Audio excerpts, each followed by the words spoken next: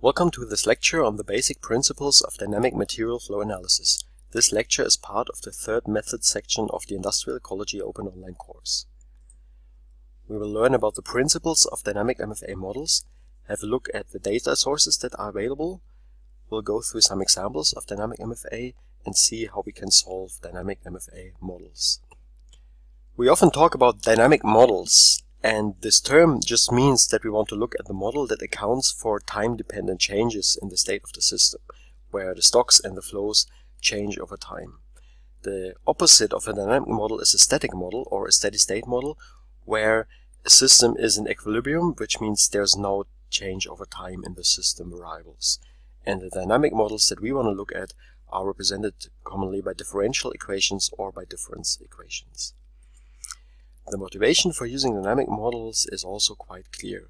We want to understand how the metabolism of our society can change over time and how we as humans and societies can interfere with the system to make it become more resource efficient or even broader, more sustainable.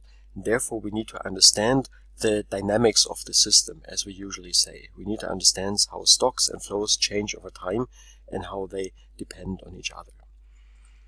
Writing down dynamic MFA is quite simple.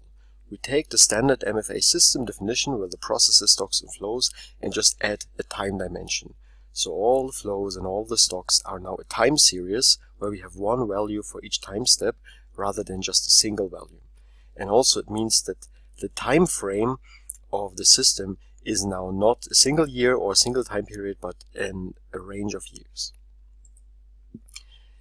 And we can go through now the definition of the basic MFA terms, and everywhere we have a time dependency, we just add the time dimension.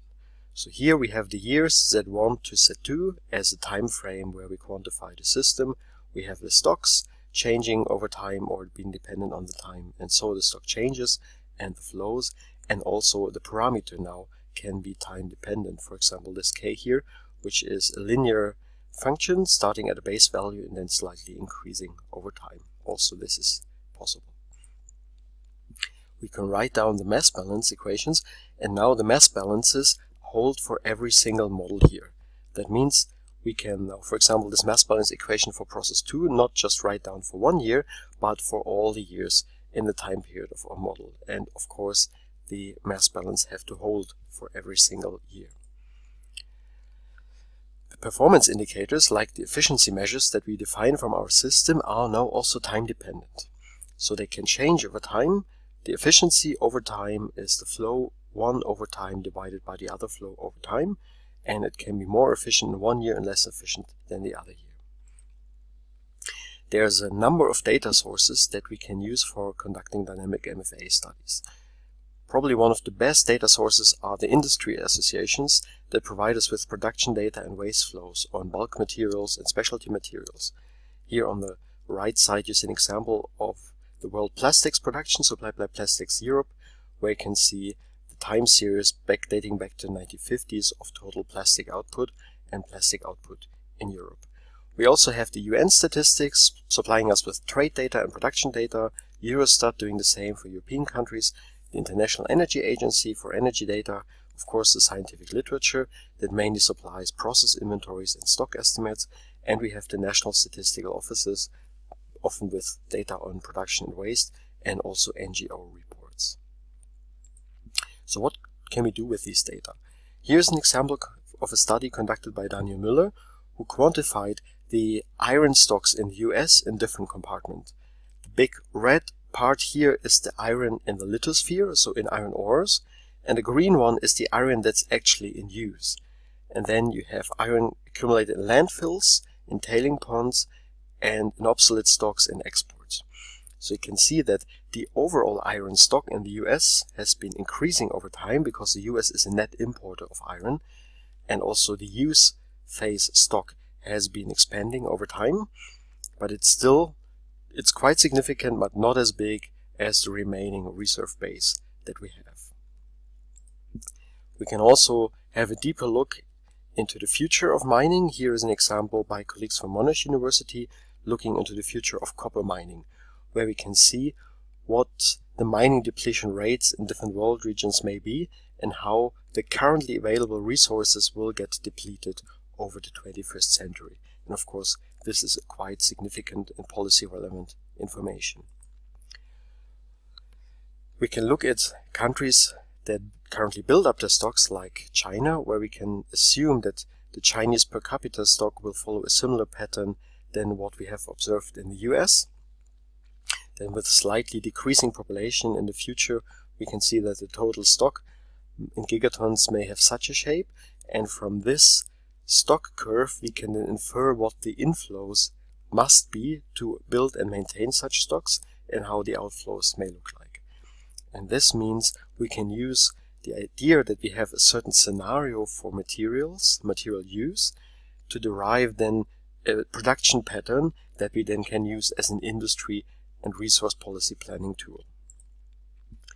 We can also trace the fate of materials over time. Here is an example from Japanese colleagues from Waseda University, where we take a product that is put into stock in the starting year, and then we can here see that this initial stock slowly decays over time. So the red one here would be vehicle application, and the material in there will be recycled, or one can say cascaded or downcycled into construction steel, which decays slower because it has a longer lifetime, but ultimately also there will be significant refinery and recovery losses.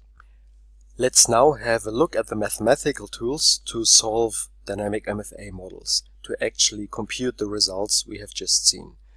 The first approach is using linear difference equations.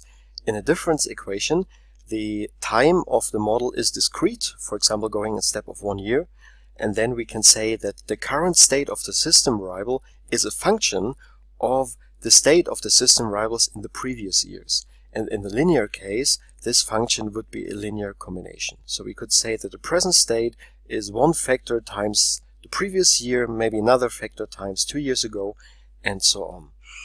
And here we want to just have a look at the simple example for the difference equation.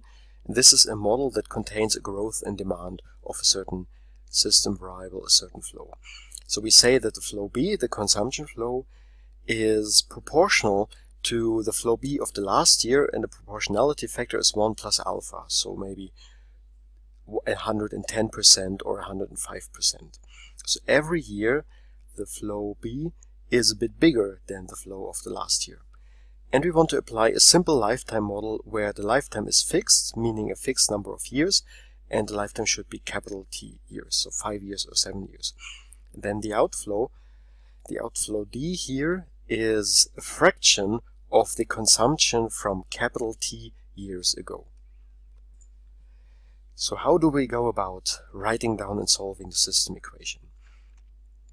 The first thing we do is we write down the equation we have, and we add additional information, additional constraints, and this is of course the mass balance equations.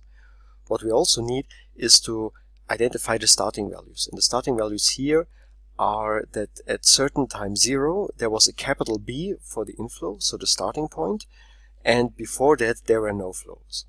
And then in this case we can step by step manually compute the model solution. The first thing we do is we calculate the inflow B by applying its definition equation recursively, so that we can then identify that 1 plus alpha to the power of T times B is the actual inflow in year T. So this is the growth factor of every year applied subsequently, and then finally to the B inflow. From B we can get D via the defining equation. It's just the flow B from T, capital T years earlier. We can use the mass balance of process 1 to calculate the inflow A.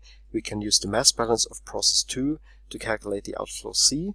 And from the mass balance we also get the stock, which is the sum of the inflows B of the last capital T years. This is just a consequence of the simple lifetime model we have.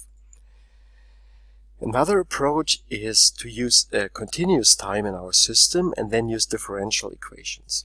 Differential equations are equations where the derivatives of the stocks and flows are variables. Quite well-known example of a differential equation is the so-called exponential decay. This is an equation where the change rate of a system variable is proportional to the variable itself. And a typical solution of this equation is the exponential function, where the system variable over time is an initial value times e to the minus gamma t, where gamma is the proportionality factor, and we can call gamma also the growth rate or the decay rate, depending on whether it's positive or negative. If gamma is negative, we have an exponential decline. That would be an example, for example, where we have a stock as 0, slowly decaying over time with a factor e to the minus gamma t, and this is what we call the leaching model. For example, the stock of a pollutant in a landfill or in an ecosystem that is slowly decaying is slowly degraded and then declines. An exponential growth can be applied to an inflow, for example, where we have exponentially increasing consumption of a commodity, and the functional relationship would then look like this example here. When visualizing exponential growth and decay, we arrive at the following picture. In the upper half of the figure you see exponential growth curves of different growth rates, 2% per year, 4% per year, and so on. And in the lower half we have exponential decay or decline with the same growth rates, just with opposite sign. So then of course we don't call them growth rates, we would call them decline or decay rates. Another important example of growth in ecosystems or society is the so-called logistic equation. In the logistic equation, we want to fix the major flaw of exponential growth, which is its unboundedness. The exponential growth continues forever until we stop the model or the system crashes, but we would like to include the carrying capacity of the system, so the capacity it actually can support, into the equation. And this can be done with the following example. Here the change rate of the stock is proportional to the stock itself, but then there's an additional factor, and one could say an inverse factor or a counteracting growth factor of 1 minus s. And a solution of this equation is, for example, the following one that you can check if you just insert this equation into the differential equation again. It is 1 over 1 plus e to the minus t, and this function has the following shape here. It is a so-called S-shaped curve, which has two asymptotes, one for minus infinity and the other one for plus infinity. We can modify this equation a little bit by scaling the factor for the stock, and then we have a carrying capacity of c. C is the asymptotal value of these curves. We have an inflection point, which is also the point of maximal growth, and then we have a function that slowly grows, then has a maximum growth, and then levels off as the stock reaches the carrying capacity. We can also directly read the carrying capacity from this equation without having to solve it. The carrying capacity is reached when the derivative flattens out again, so it becomes 0 again, and this is the case when this term here becomes 0, and this means it is the case when s equals c. The leveling off of stocks or other system variables is not just a theoretical case. We can actually observe it. Here's an example of the work of Daniel Müller, who investigated the steel stocks in society in different countries. For example, for the US, they found that there has been a time of rapid growth, especially after World War II, but there was a leveling off after the oil crisis, and this leveling off has led to a steady state of the per capita steel stocks in the US and also some other developed countries over the last 20 to 30 years. So when we have such a saturation phenomenon, we can say that there is no more change over time, the per capita stocks stay constant, and then we would call the system a stationary system, or we say the system has reached a stationary state. With that, I want to close the lecture.